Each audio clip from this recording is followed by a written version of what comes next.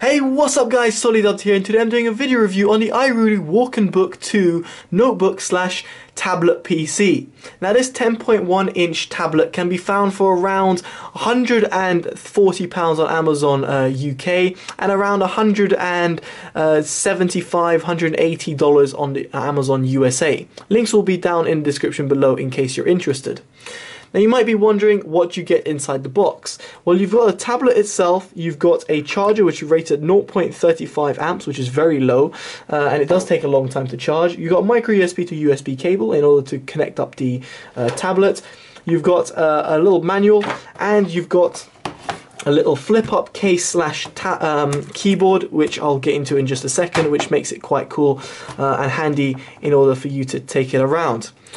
Within this package, that's all you get, but I did also additionally get a £7 case from iRULU, which is kind of a nice kind of case which fits the tablet quite well.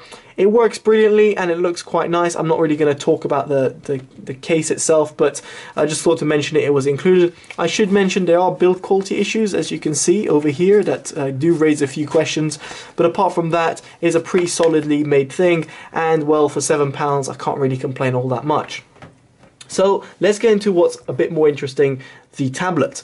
So the tablet's specs, I'm just going to zoom in a little bit. I'm not sure how much you're going to be actually able to see on screen, but either way I'm going to tell you the specs so you guys can know them. So it's running on a Intel 1.33 GHz quad-core CPU. It has 2 GB of internal DDR3 SD RAM and has a hard drive space of 32 GB. So do bear that in mind, 32 GB is not always 32 GB, because when you get the PC, it's got pre-installed stuff and everything like that, and obviously Windows takes space. It's got micro SD card expansion. It's got USB 2.0 input. It's got micro SD card input, which I'll show you in just a bit. It's got Wi-Fi and Bluetooth capability, Bluetooth 4.0 and Wi-Fi 802.11 BG and N, so not AC. It is also a 10.1 inch tablet, as I said in the beginning of the video, and it's and obviously what's quite important is its resolution, which is 1280 x 800. So it's HD but not full HD in terms of its resolution. Now, in terms of other things that you might be curious about, apart from its specs, is its build quality.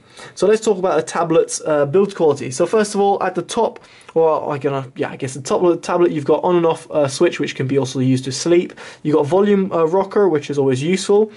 On this side, you've got your USB, you've got your HDMI, you've got your micro SD card reader, you've got your micro USB, you've got DC input for charging it, and as I said, it does take quite a while to charge, and you've got a headphone jack.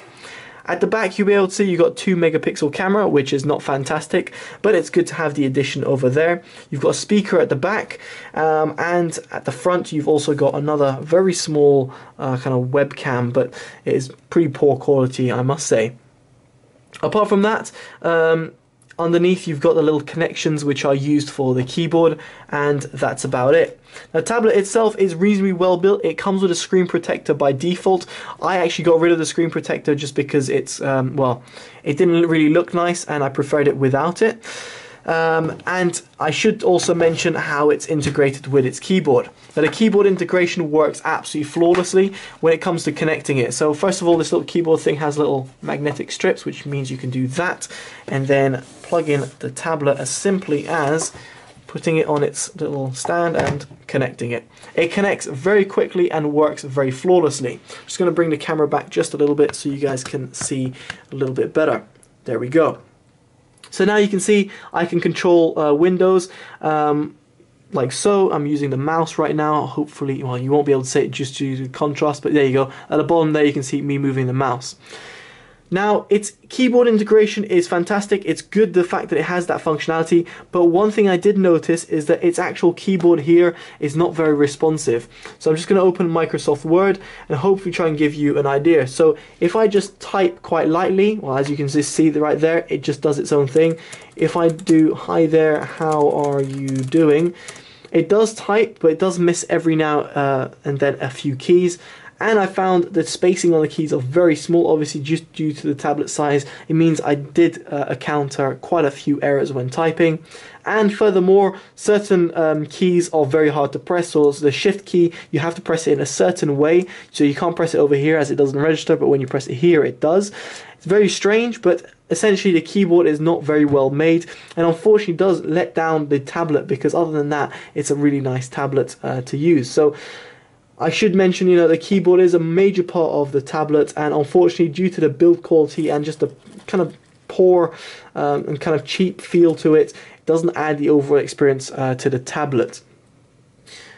I should finally mention that as we are in the UK, I would expect a UK keyboard, and unfortunately it's not a UK keyboard, it's a US layout keyboard. So despite me pressing Shift and 3, I'm getting the pound key, but over here you can see you've got the hashtag symbol, which is also known as the pound key, but instead of getting the GBP pound, which I do because I've set it in Windows 10 as UK keyboard, but the keyboard over here, the physical layout, is a US keyboard.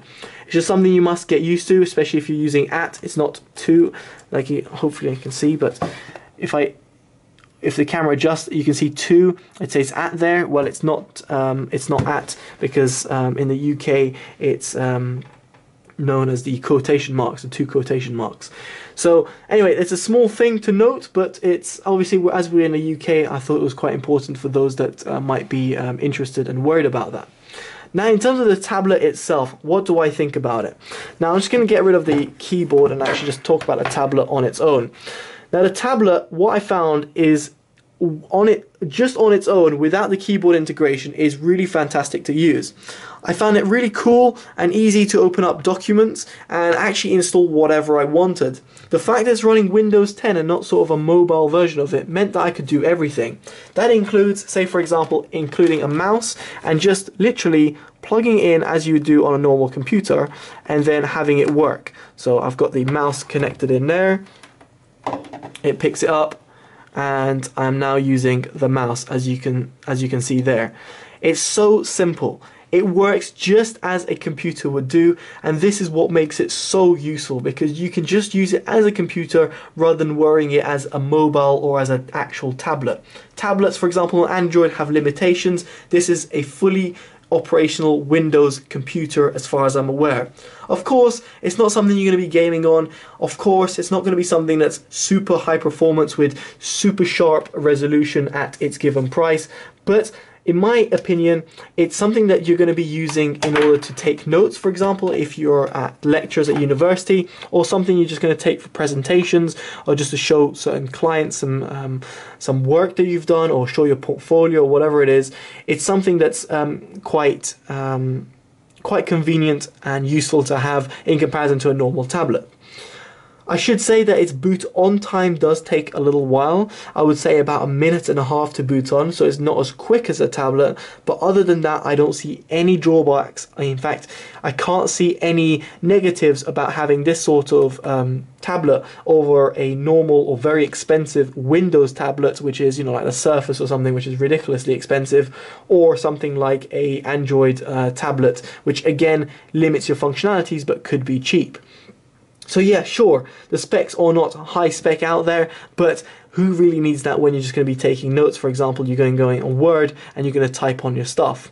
On top of that, you'll be able to see that I've got Word over here. Now, Word was installed via my own serial key for Windows, so Office 2007 Professional, which I have on my actual PC. The included Office is Office Mobile. It's not a full licensed Office version as far as I'm aware, but Windows 10 is officially licensed on the tablet. So you can install whatever you want. So in that respect, I installed Microsoft Office, and Microsoft Office works flawlessly, and I've been using it on this tablet to take notes and usually just use it as I would, for example, to use an Excel spreadsheet or whatever. As I said, the keyboard wasn't something I really liked, but as it has Bluetooth, I connect it up to my Bluetooth keyboard, and I just use the Bluetooth keyboard and mouse functionality, trackpad functionality on that in order to communicate with the tablet. So in essence, This is a fantastically value for money buy, or a nice little purchase that you can make for someone. It's quite cheap, it works, and it's running on Windows 10, meaning you get all the updates, you get a fully operational, almost PC-esque like tablet, and it just works flawlessly. Overall, I would give it a 7 out of 10 just because of certain build quality issues and the problem with this keyboard, which is kind of fundamental to me when it comes to a tablet PC. But other than that, it's a good tablet. Anyway guys, I've been Totally Dubbed. Hopefully you've enjoyed this video. Make sure you give it a like, comment and subscribe, and comment if you what you think about the tablet itself. Make sure you check out the links in the description for a full written review and the Amazon links. Alright guys, I've been Totally Dubbed. Take care. Bye bye.